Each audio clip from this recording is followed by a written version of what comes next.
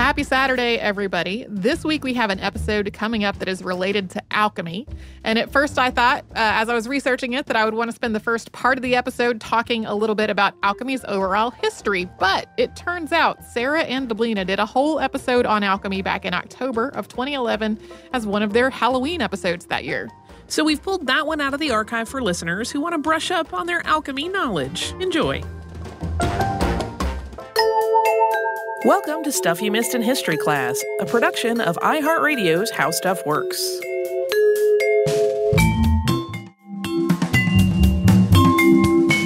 Hello and welcome to the podcast. I'm Sarah Dowdy. And I'm Deblina Chakraborty. And today we're going to do something we rarely do. We're going to talk about chemistry a little bit, and more generally, the history of science, more specifically, the history of alchemy. And I thought it might be fun to just maybe kick it off with our own experiences in chemistry. Mine are maybe not so illustrious. I don't think I've taken chemistry since 11th grade, and I may or may not have lit something on fire, maybe a French book. So, I got a good grade, but I don't know if I'm the best representative. Why did you get a good grade after you set something on fire? Maybe we shouldn't go into that too much. No, let's leave that. My beginnings in chemistry were not illustrious either, although I did almost minor in chemistry. Oh, that's an interesting choice then. Yeah, I did. I was one class short of a chemistry minor, and then I chose to minor in German instead because I was also one class away from a German minor, and I thought that would be easier. Big mistake. That was not easy. German was not easier than chemistry? Well, I don't know because I didn't take the final chemistry class that I would have taken, so maybe it would have been just as difficult. But reading and writing, once you get to the higher levels and studying a foreign language, it's pretty difficult. I was actually one class short of a French major, so I know where you're coming from. I'm just curious, what was the last chemistry class? Organic Chemistry 1, which was kind of my downfall. I preferred inorganic chemistry to organic chemistry. That's understandable. I definitely remember people in college complaining about that one. So as we're going to find out today, chemistry and alchemy are pretty closely related, but we've seen alchemy pop up quite a bit lately in the podcast, most recently with the episode on John Dee, who, in addition to being an alchemist, was an astrologist and a spy and quite a few other things too, as a talented man. But we've also been getting repeat listener suggestions for other alchemists like Nicolas Flamel and Paracelsus. So all of this really got me wondering, though, what exactly is alchemy? I mean, I know most people understand the chrysopia aspect, so that idea that base metals could be transmuted into gold. And many, many people have probably heard of the Philosopher's Stone through Harry Potter. Deblina, you're probably just learning that now. But aside from that, there's a really unsavory aspect about the whole science of alchemy, really. And I mean, that was what honestly got my attention with this subject in the first place. Yeah, it really calls to mind those dangerous Merlin types who slave over a hot fire, making pacts with the devil and combining alchemy with necromancy and magic, or those broken down old men who waste their intelligence and fortunes laboring to carry out hopeless experiments in dank dungeons. Those are the alchemy stereotypes we think of. Yeah, exactly. Or, I mean, worst of all, there are those, as we saw in the John Dee podcast, there are those charlatans who prey off people's desire for wealth and try to get wealth for themselves.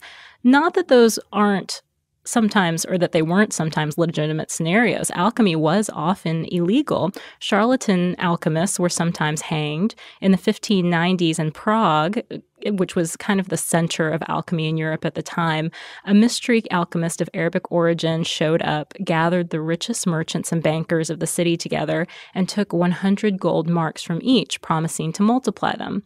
He dropped the coins in a crucible filled with acids, mercury, lead, salt, eggshells, and horse dung, and set to fanning the fire.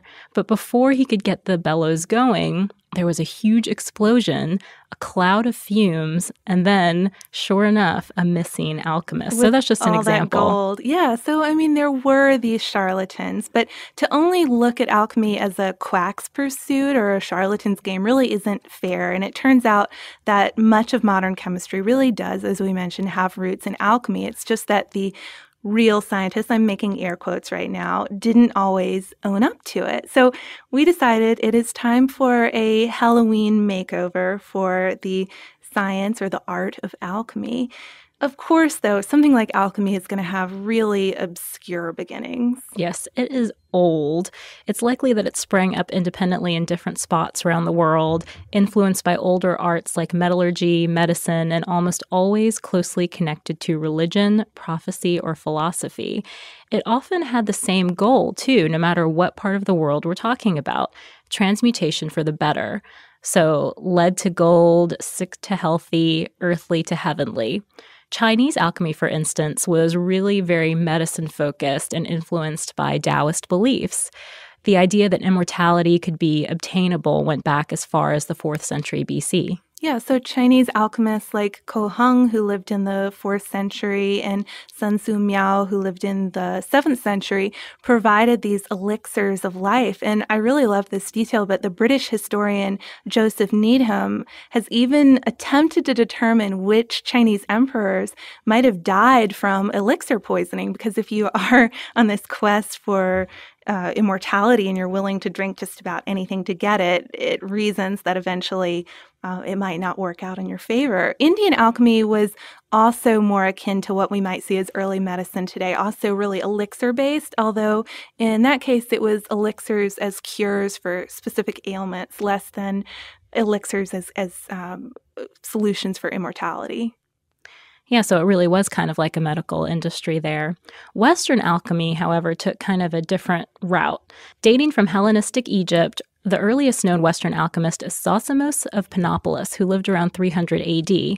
And his theory was that there was a magical substance that could transform things. He called it a tincture, and it had a few varieties. This tincture eventually became associated with the Philosopher's Stone, or the, quote, stone that is not a stone. And I almost feel like that needs to be a scary voice, like the stone that was not a stone is not a stone. Well, you should have told me ahead of time. A Harry Potter kind of voice. Mm-hmm. But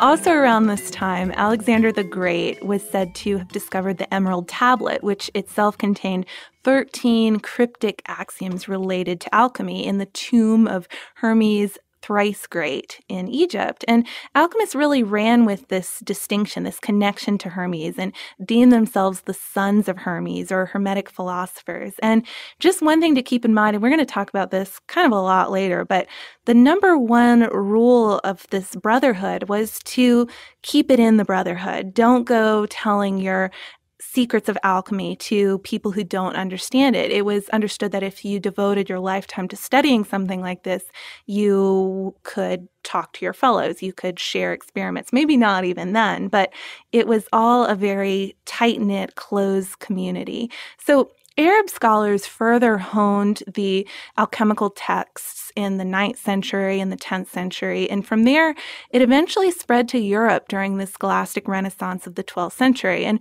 probably the most famous of the Arab alchemists was the Persian Al-Razi, who is the director of the Baghdad Hospital and also really a well-known doctor and writer of medical texts by later medieval Europeans. He had a whole different name, whole different identity for that, but among alchemists, he was best known for his Book of Secrets, which was really straightforward, very clearly written, essentially a catalog of lab procedures concerned with transmuting gold and silver. So in an article for Arab Studies Quarterly, Gail Taylor writes that Al-Razi's methodologies, his attention to details like safety and repeatability, and his easy instructions make the Book of Secrets a proto-laboratory manual. So we're going to talk a little bit more about that line of thinking later. So, okay, we've got a sense of alchemy's progression through world history, but what was it all about besides elixirs and the Philosopher's Stone? What science background made the work alchemists did actually seem possible? Well, first there's a fundamental confusion between elements and compounds that we need to go over really quick. Okay, so Aristotle had proposed the existence of 5 elements, and those were air, earth, fire, water, and quintessence. Then in the 13th century, a new text appeared by the mysterious alchemist Pseudo-Geber, While Geber was often associated with 8th century Arab alchemist Jabir ibn Hayyan, Indiana University professor William Newman has ID'd Geber as Paul of Taranto, a Franciscan monk. Newman has also traced a direct line of descent from Al-Razi's Book of Secrets to Geber's Sum of Perfection. In the Sum of Perfection, which subsequently became pretty much like the Bible for medieval European alchemists, Geber honed down this idea of elements to include just 2. All metals were varying combinations of mercury and sulfur. So kind of sounds like a recipe for gold making, don't you think? 2 ingredients, exactly. You just got to figure out the right ratio. So Paracelsus, who we mentioned in the beginning, was a Swiss physician who lived between 1493 and 1541, and he further developed the ideas of Geber. He proposed that there were actually 3 basic substances: sulfur, mercury, and salt. But still, you're working with a limited quantity of things and trying to make gold out of that. Because Paracelsus was a prominent physician, one who believed in observation as the best way of learning, a new type of medical alchemy really rose up around him and his style. And many doctors, alchemists, scientists worked in Prague in the court of Rudolf II, sort of striving to do experiments based on Paracelsus's ideas. But alchemy wasn't all about mixing gold from scratch, from these base elements. It eventually became about growing gold too. And I really think this is sort of the most interesting aspect of alchemy, at least for me. But we need some context for this as well, because why would anyone think that they could grow gold? So in the 16th century Europe, there was a belief that everything in the universe was alive, and not just plants and animals, but minerals too. Like, I don't know if you've ever grown your own crystals in a crystal kit when you were a kid. You can kind of understand where they might have been coming from. But according to a History Today article titled A New Light on Alchemy, people thought that minerals really grew from seeds that started out deep below the earth and matured gradually as they rose. So again, not too crazy, because sometimes metal veins under the earth really do look tree-like in the way that they branch off into different veins. But the key here was the speed in which the seeds grew and developed and the materials that the minerals passed through. So, for instance, lava was considered a lower form because it obviously rose through the ground rapidly and wasn't anything special, at least to the 16th century Europeans who were thinking about this. Gold, on the other hand, was believed to rise very, very slowly through the earth, taking its sweet time and ultimately coming out in the perfect form. So one idea was that the material that gold passed through on its way up from the low regions of the earth was the philosopher's stone, something that was around us, but essentially unknown. So if you could figure out what the philosopher's stone was, you could make gold. And by extension, you'd have the key to perfection, something that could be applied to other worlds too, plants, animals. It would basically be the universal cure. So it wasn't all about making gold for the sake of having lots of money. It had that other aspect, that perfect desire for perfection aspect to it as well. And alchemist theories weren't dumb by any means. Lead ore does often contain silver. Silver ore does often contain gold. They saw these as things that were in process or ripening. And gold making wasn't the only goal of alchemy either. Other goals included the quest to find the universal solvent, the elixir of life or universal medicine, the ability to reincarnate plants and animals from their ashes, and also the ability to generate mini-humans from semen and rotted horse dung. So that one sounds a little bit out there, but we should also mention that alchemy was also closely tied with Christian and Gnostic and Neoplatonic ideas, and you couldn't just perform the experiment. So you couldn't be the modern cool-headed chemist working in the lab. You had to be in the right mindset. You had to be completely in the game, essentially. And the History Today article we mentioned even suggested that strong belief system might have come out of the frustration of failed experiments. If you just realized that you never could make gold no matter how hard you tried, you might explain that as something you weren't quite with it. You weren't thinking the way you should have been. But just because experiments to turn lead or whatever base metal into gold did always end in frustration, sorry, it would have taken a nuclear reaction to make that work, guys, doesn't mean that alchemists didn't pick up a trick or two along the way. Alchemists did figure out things like distillation, acid-base reactions, precipitation from solution, and the refining of metals. They also created new alloys, conceived of atoms long before atomic theory, and repeated experiments, also making sure that they were repeatable. Kind of a basic requirement for lab experiments. Yeah, like the scientific method.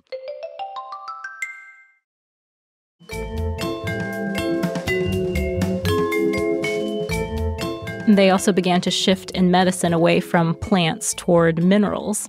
In Discover magazine, Dr. Newman says that, quote, the goals of 18th century chemistry, namely to understand the material composition of things through analysis and synthesis, and to make useful products such as pharmaceuticals, pigments, porcelain, and various refined chemicals, were largely inherited from 16th and 17th century alchemists.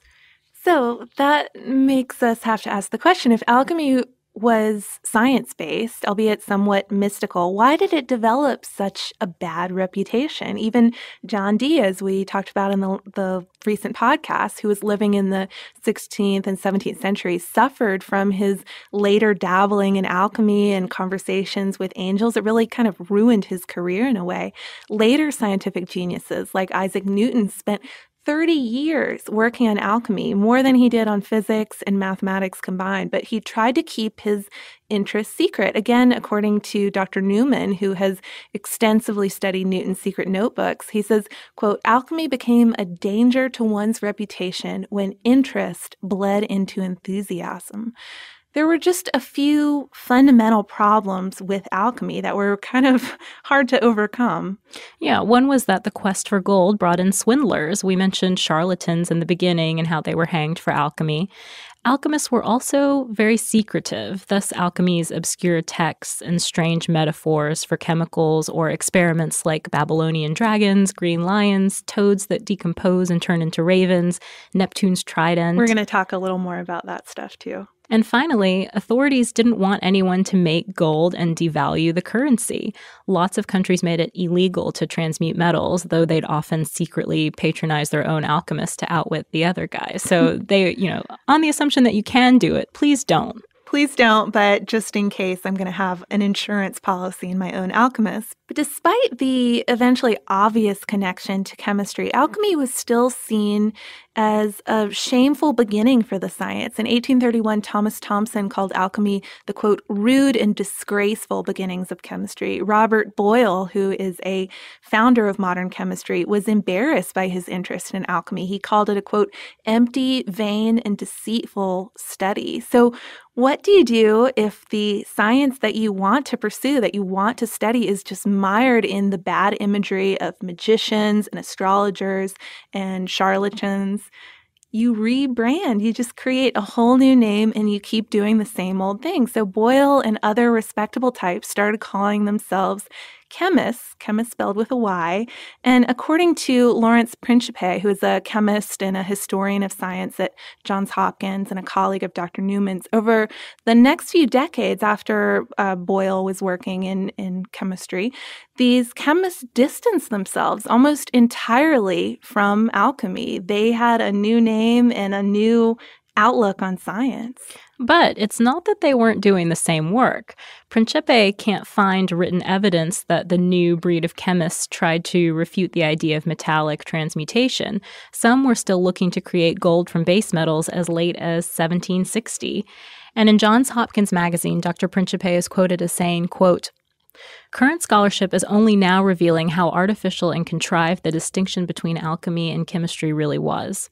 So it was seriously just a name change. Yeah, and Principe and Newman have both worked to recreate some of the old alchemist experiments. I think this is so interesting. It kind of reminded me of our old episode on historical beer, historical brews, and they've used recreations of 15th, 16th, 17th century labware and really gone to a lot of trouble to get the right kind of chemicals, the right minerals and things that would have been available at the time. And the experiments, the old alchemy experiments, have cool names like the Star of Regulus of antimony or the net.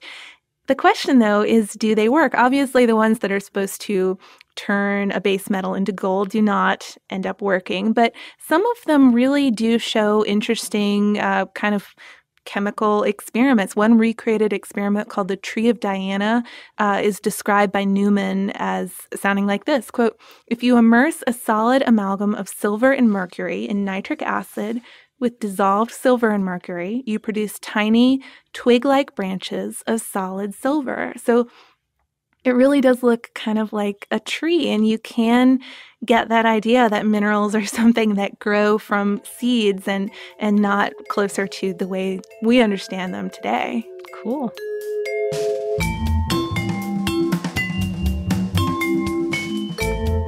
Thank you so much for joining us on this Saturday. If you have heard an email address or a Facebook URL or something similar over the course of today's episode, since it is from the archive, that might be out of date now. You can email us at historypodcast@howstuffworks.com, and you can find us all over social media at Missed in History. And you can subscribe to our show on Apple Podcasts, Google Podcasts, the iHeartRadio app, and wherever else you listen to podcasts. Stuff You Missed in History Class is a production of iHeartRadio's How Stuff Works. For more podcasts from iHeartRadio, visit the iHeartRadio app, Apple Podcasts, or wherever you listen to your favorite shows.